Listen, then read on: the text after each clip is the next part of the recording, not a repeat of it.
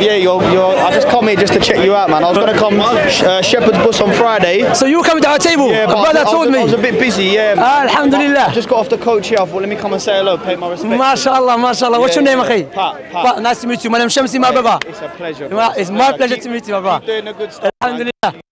If you don't mind asking. I'm half Greek, half Irish. MashaAllah. I was born Christian, Roman Catholic and all that, and then had bad life with drinking, drugs, DJ, all mad stuff. Got sober, looked into God.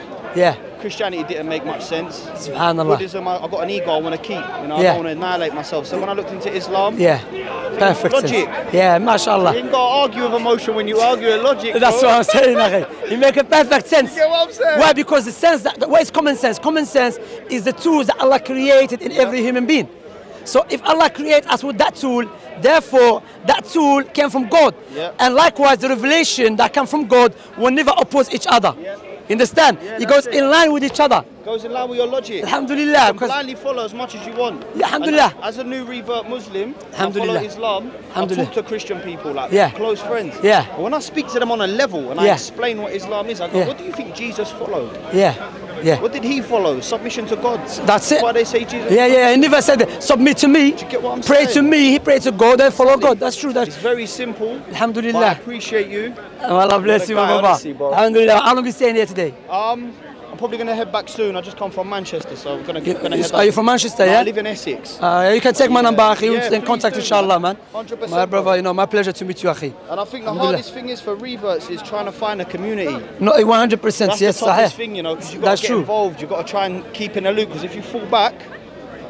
And alhamdulillah, what is good about our community, specifically in DAARUSSUNNAH, majority are reverts. Yeah, that's it. Yeah, alhamdulillah. All colours, all shapes. Alhamdulillah, like when you come to DAARUSSUNNAH, MASJID DAARUSSUNNAH, everyone's mixed, you know, Somalis, the Algerians, Caribbeans, English, alhamdulillah, beautiful community, alhamdulillah. That's one of the last things the Prophet said, didn't it? Alayhi salatu wassalam. He said that. He said, it doesn't matter, there's no difference between an Arab man and a white man. Sahih. Beautiful is that? It's a piety and righteousness, akhi. That's it. And that's the beauty of Islam, it's about righteousness. That's why, akhi, sorry to take your time, that's why how we define a high value man is not a man who has money.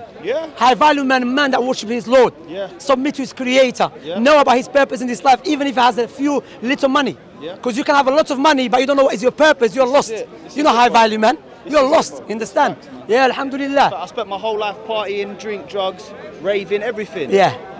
Spiritually unwell. Of course, akhi. Spiritually unwell. There empty. is no victory. Yeah, you're empty from inside. Is just dark, man. It's temporary, you know. That's it. This is called a fake happiness, akhi. I left that lifestyle as well. Alhamdulillah, Allah saved me. I've seen you, bro. I like this guy. He knows. You know about the life. Akhi, alhamdulillah. Allah, the pain. Wallah, I did, akhi. You know what I mean? I did. Every night when I used to go back home, as I mentioned many times, akhi, I used to feel bad, like what I'm doing. But you don't know what's wrong. That's what I'm saying. You got the money, you got the friends. You're doing this, you're doing that. No, because I was raised as a Muslim. I knew that the solutions in Islam. But because my environment was not helping me to stop what I was doing. You understand? What happened? Next minute I'm in prison. But as Allah said, perhaps you hate something which is good for you. This is it. And I hated it, I disliked it. But alhamdulillah, it was good for me. So everybody out there, don't give up.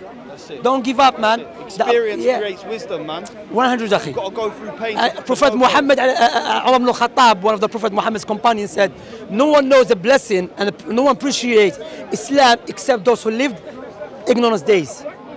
Those who were before Islam, pre-Islamic days. Because why? He knows those days.